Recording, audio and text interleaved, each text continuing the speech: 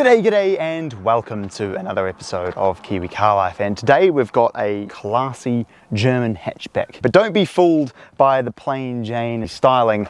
Underneath here is an absolute weapon of an engine, which you will get to see a little bit later on. But in terms of the exterior styling, I actually have always really liked the way that these look. I remember back in the day when I used to play Need for Speed Pro Street, I drove the slightly older shape of this with the 3.2 litre V6, and at the time I thought it was the coolest car in the world. And then, interestingly enough, with sort of Audi's design, they tend to keep a very similar profile but just change a few tiny little elements. So when I found out that this was actually the newer shape from the one that was in the old Need for Speed Pro Street game, I was like, really? It looks the same. But that's just kind of the way that Audi does their design these days. The wheels are one of my favourite parts about this car, when you have the huge calipers behind it with the RS logos on the brake, and then the very distinctive Audi RS wheels that you see on an awful lot of their top performance cars. It just makes a fairly simple looking hatchback look a lot more sporty, which I really like.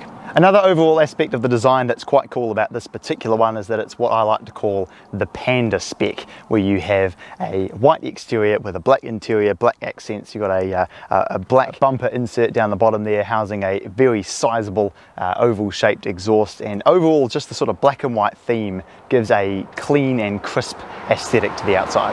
The engine fitted to this Audi RS3 is a rather unique one. It is a 2.5 litre inline 5, so no puny turbo 4s here. This in essence is half a Lamborghini Gallardo engine with a turbo slapped on it. And from factory it makes about 250 kilowatt or 335 horsepower and 450 newton meters. And of course it's paired with a 7-speed dual clutch transmission, and drive is being sent to all 4 wheels. And because of that, even though it's packing an enormous amount of punch for quite a small lightweight car, it puts its power down phenomenally well. But from looking under here, any enthusiast will be able to pick that this is no standard RS3, because it has had a number of modifications done to it along with a stage 2 tune. The modifications include an intake, a gutted downpipe and a custom stainless steel exhaust, along with some new coil packs and of course a stage 2 tune. And that in turn gives this tiny little hatchback 315 kilowatt to all 4 wheels, which is getting up there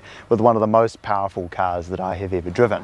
Jumping inside the interior of the RS3, and my goodness, they have certainly set this up to be sporty. I got in these seats and I'm like, oh, I'm being squashed in here, which I suppose is good if you want to go blasting around some corners. And the steering wheel is really sporty. I love the way that the pedals feel and everything, and the gauges are just right there, and everything falls easily to hand and is perfectly set up for a sporty drive. The seats themselves are really comfortable, and it is a really well equipped car. You've got auto lights and wipers, automatic climate control, heated seats and all that good stuff. There's no confusing electronics or big screens like any of the newer Audis. The only part for me where it just starts to fall apart a little bit is that it literally looks like a 2003 diesel Audi on the inside, besides the steering wheel, which arguably looks even worse. It's nice that it has the flat bottom, but this suede steering wheel has not aged well. And the rest of the interior, I mean, it's hard to tell that this is even the most performance-y RS3. You have a little RS logo on top of the shift knob, but otherwise it is a pretty bland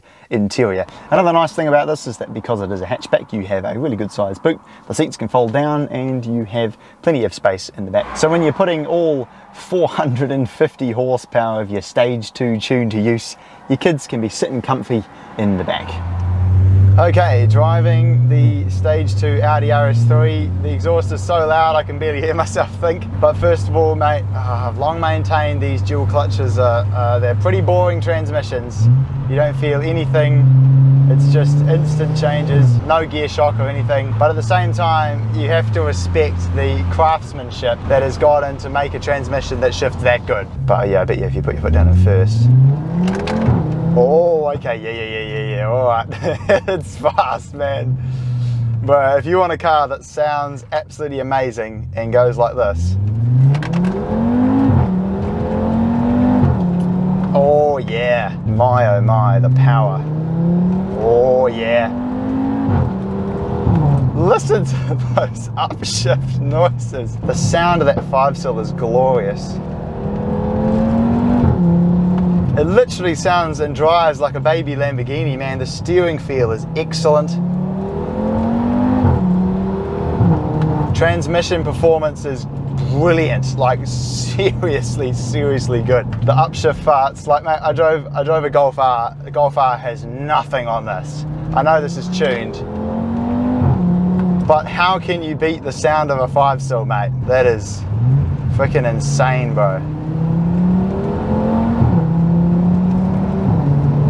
You are literally catching up to these blokes so fast. Above all else, look, I've just been pleasantly surprised that, you know, I thought this would be boring, but it's so loud and dramatic, you know, and the upshift farts and everything. Like, the exhaust is annoying, don't get me wrong, but at the same time, it's part of the thrill, right? And it is fast. Look at that, 2,500 RPM, you put your foot down and you just feel just your back just getting shoved into the seat.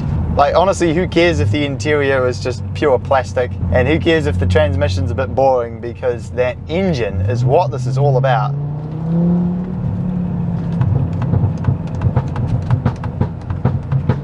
Oh my gosh. Oh yes. Well, there we go. Thank you very much for watching this episode of Kiwi Car Life. I can confidently say that this is the best hot hatch I've ever driven. For the price, you know, these things are getting pretty darn cheap now, given how easy they are to modify and how fun they are to drive and how just awesome the soundtrack is. And how incredibly fast it is. Like, that is neck-snapping performance there. Mate, I would say that this is absolutely worth every penny. So there we go.